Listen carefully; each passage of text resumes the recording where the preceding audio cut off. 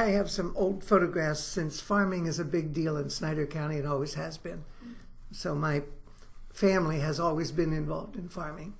As a matter of fact, across the street where you're building a new building, that was my fourth great-grandfather's ancestral home. Oh. The one they tore down last year, the log house. And that was his farm over there. Wow. So farming is kind of important in this area. We lived on I grew up on a farm just west of town off of Route 522.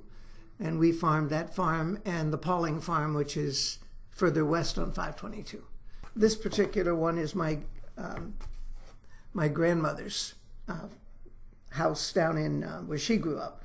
And that is a picture of her family, one of her brothers and her parents in the what they call the Fair Oak section of Snyder County. These photographs are probably from, I would think, somewhere between 1910 and 1920. This would have been the Kinney family. And then the other one is this would be my great-grandfather's family.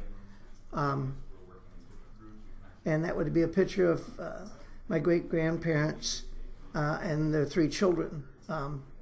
My grandfather, my great-uncle, my great-aunt. These are just very small. That will be hard to see on camera. But these are they farmed with horses at that time. And these would be pictures that would have, well, that's modernizing. They have a tractor. And this is one of my uncles and my dad sitting there with his dog.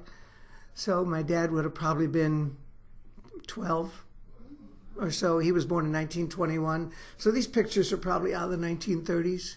I'm keeping track of them when my grandmother passed away. And then when my mom passed these things on to me, they were in a box.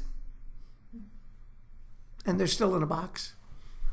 And I'm just trying to sort through them. And so many of them are pictures of people I don't know from the late 1800s, early 1900s, with no names on them, of course. So it's hard to place them. Right. But these I was able to place having talked to people before and people identifying them. So, like I said, farming has been in the Ulrich family since the early 1800s.